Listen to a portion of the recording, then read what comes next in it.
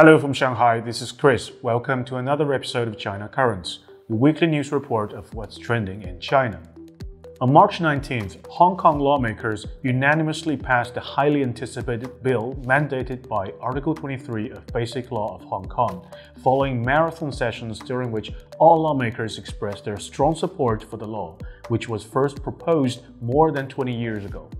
It is expected to play a crucial role in addressing the city's national security loopholes, forming a solid national security shield with the national security law for Hong Kong by preventing the US-led West's subversion, infiltration, incitement, and espionage activities in the city.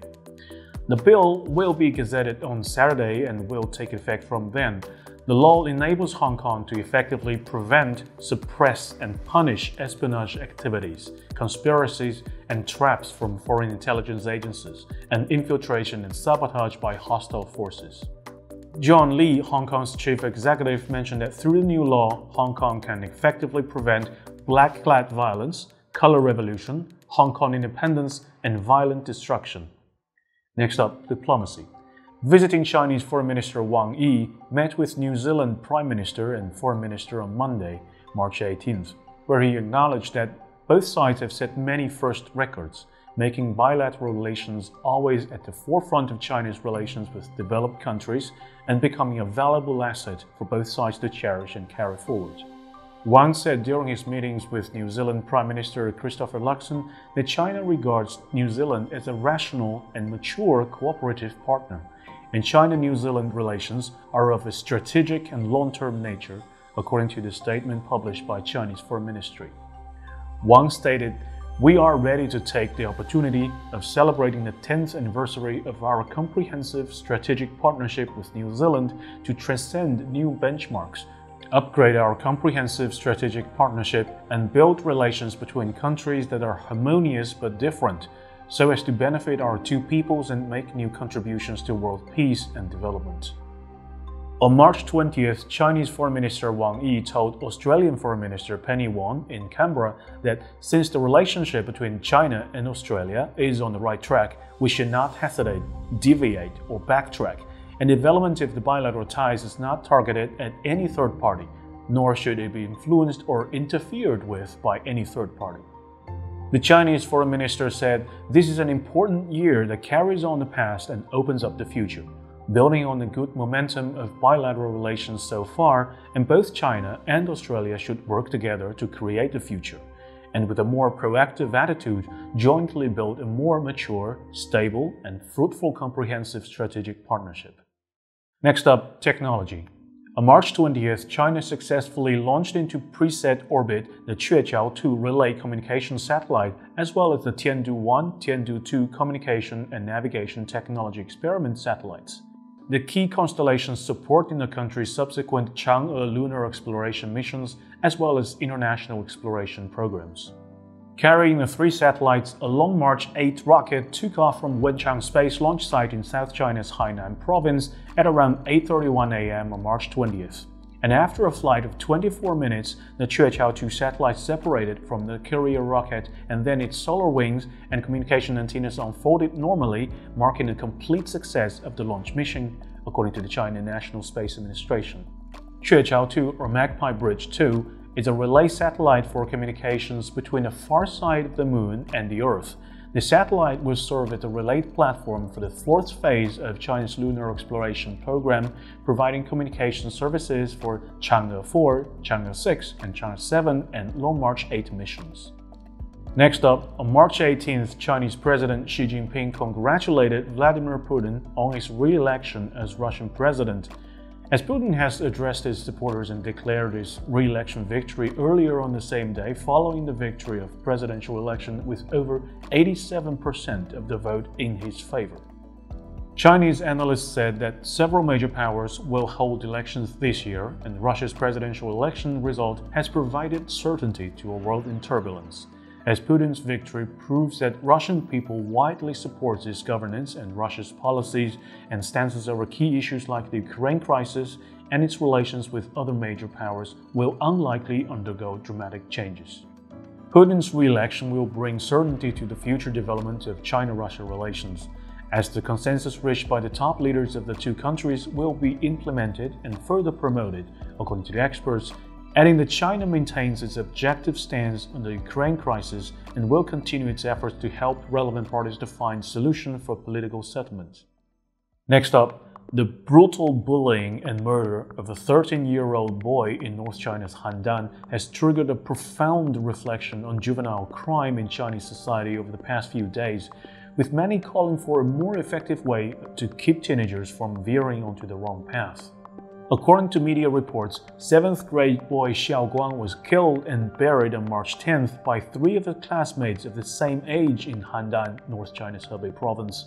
So far, all suspects have been captured and taken into custody, the joint working groups responsible for the case said on Sunday night. An autopsy was conducted on the body in the early hours of Monday. Relatives of Xiao Guang told media that Xiao Guang's father examined his child prior to the autopsy and saw clear injuries on the boy's head and back. The Beijing News reported on Monday. Xiao Guang has suffered from long-term school violence, previous media reports said. Experts on Monday said the murder could become the first case nationwide that applies a new provision under the criminal law amendment, thus serving as an alarm bell to warn and educate other potential offenders. The root cause of youth crime lies in the lack of family education and school supervision, with many cases involving left-behind children, they noted. Next up, in another patrol, China Coast Guard vessels sailed in the waters near Kinmen Islands on the last Friday and Saturday.